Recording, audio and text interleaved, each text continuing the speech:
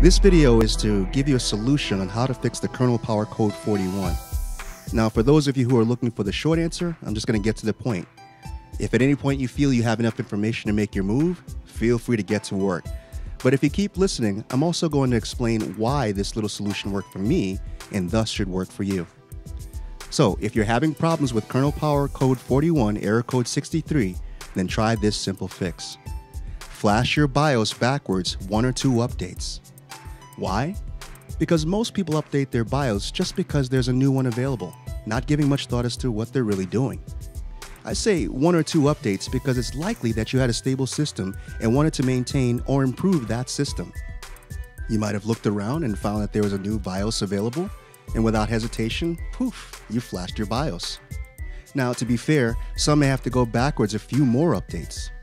The easiest way to tell how far back you need to go is to simply think about your PC and when it was the most stable. Most manufacturers keep BIOS updates available for years. Asus is very good at this. I can go back to my very first BIOS.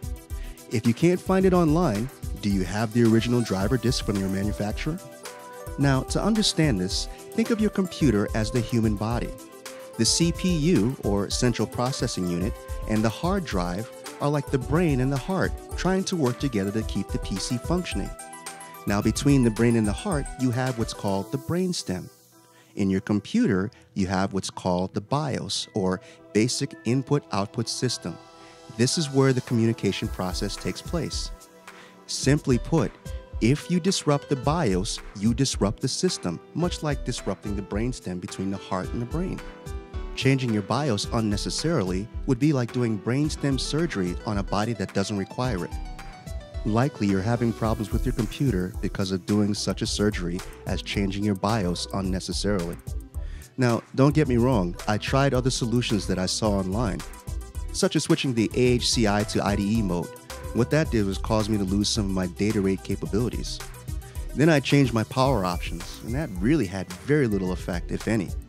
I even used the MSI Afterburner, and that worked for a little while, but the problem still existed. And besides, who really wants to operate a computer with a crutch?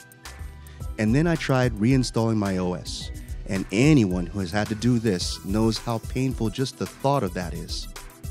In the end, I talked to a friend who explained it to me in straight terms just like I've explained it to you. Changing your BIOS is like trying to change your brainstem. If it ain't broke, don't fix it.